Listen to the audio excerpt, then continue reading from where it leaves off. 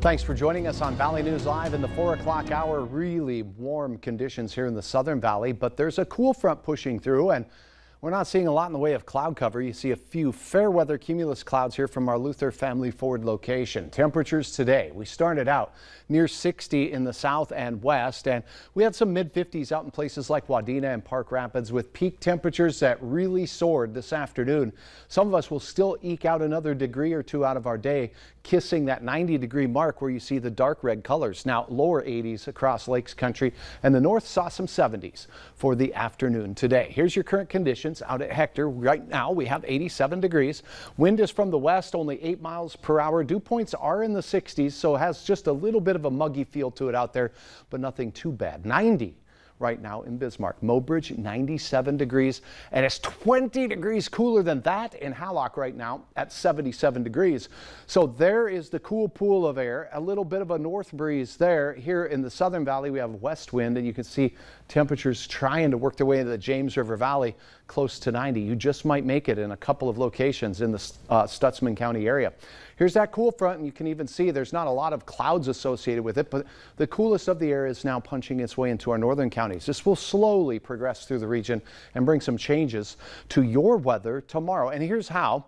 The main thing we're going to notice is not the clouds associated with this. It's not showers, rain, or thunderstorms. It's literally just a little bit of a hitch in the giddy up. Thermally, temperatures are going to set back just a little bit. Tonight, get out and enjoy. By the 10 o'clock hour, notice we're in those comfortable 70s south, but we'll be in the 50s and 60s up north. A cool and quiet evening there. A few clouds associated with that cool front as it sags its way through the region overnight. But really, most of us will notice quiet conditions and temperatures that'll be in the mid-50s to around 60 to start your hump day on Wednesday. Now, behind the cold front, that wind will have generally more of a northerly component to it. That's going to reinforce the cool throughout the day. So check this out. Midday temperatures 70s for everyone, maybe an 80 in South Dakota. And then as we head into your afternoon, we're going to see temperatures similar to today up north, low to mid 70s there. And we will drop the temperatures to around 80 degrees in the Southern Valley. More seasonable for this time of the year, to be honest with you. And then an increase in some clouds along that boundary.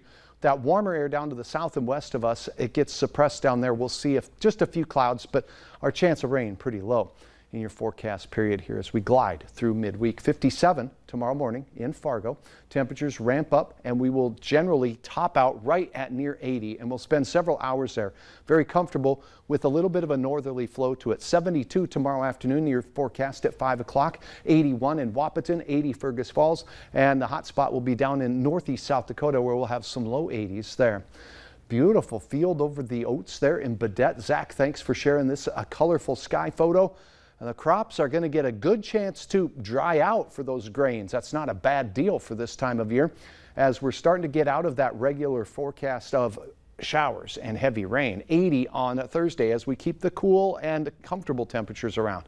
Warming it up just a pinch on Friday. Notice that we will have a chance of some spotty showers. We could see some in the morning as well. As we go through the weekend, though, for the most part, it looks dry. Sunday, we could see some changes make their way through with spotty showers and storms.